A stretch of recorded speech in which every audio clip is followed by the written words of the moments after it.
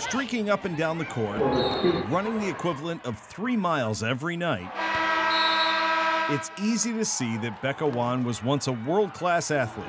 Now as an official for women's college basketball, she does have a single regret from her playing days. I wish I read the rule book as a player, because I think I would have been a better player knowing how to use the rules the way that they're written, you know? I mean, I know basketball way better now than I did when I played. Wann was already a very good player. She was named the All-Metro Player of the Year in both girls soccer and basketball as a senior, and earlier this year was named by the Times Dispatch as the greatest athlete to ever come from Cosby High School.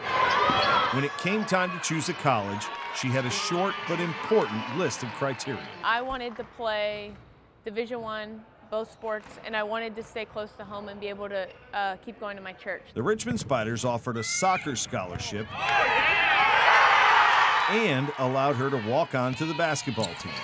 For 3 years, she again was one of the best athletes in the program and stayed clear of trouble with the officials somehow. Technical, no, actually, which is surprising because now I talk to officials who reffed me, and they always said I was a foul waiting to happen. She was named to the USA Under-20 World Cup team for soccer back in 2012, on a roster that included future World Cup champions like Julie Ertz, Crystal Dunn, and Morgan Bryan, all of whom played professionally.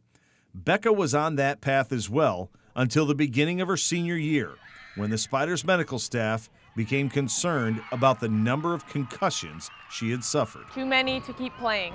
So I think 5 was the number. I mean, you don't actually know how many. I mean, I probably headed the ball 30 times a game. And so, you know, minor impacts add up. They ruled her out for the season after just 2 soccer games and then took basketball away as well for her future health. Wann describes her senior year as being very tough. I cried a lot. I ran way too many sprints afterwards, just, you know, trying to clear my mind and do stuff like that. But, you know, in the end, it is what it is, and you can kind of just deal with what you have. Get a stop! Get a stop! What she had was an opportunity to stay close to the game through officiating. At first, it was just intramural games on campus. I actually started reffing with my now husband, so that was kind of how we met, was through reffing sorority basketball, which is a little bit different level. That led to a chance meeting with the A-10 Conference's coordinator of officials, who expressed an interest in having former players become referees. A meeting like that would not have happened if Becca was still an active player. She went to officiating camps and was hired by both the ODAC and Patriot Leagues.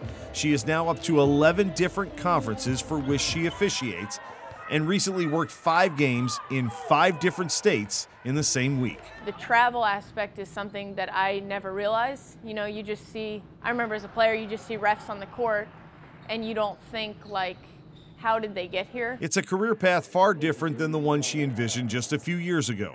She gladly exchanges any possible professional playing career for the life that she and her husband now have. It's funny for me to say this because my career is sports, but I mean, there's more to life than sports. It's exciting every night and I'm still on the court. So it's definitely different, but I wouldn't change it.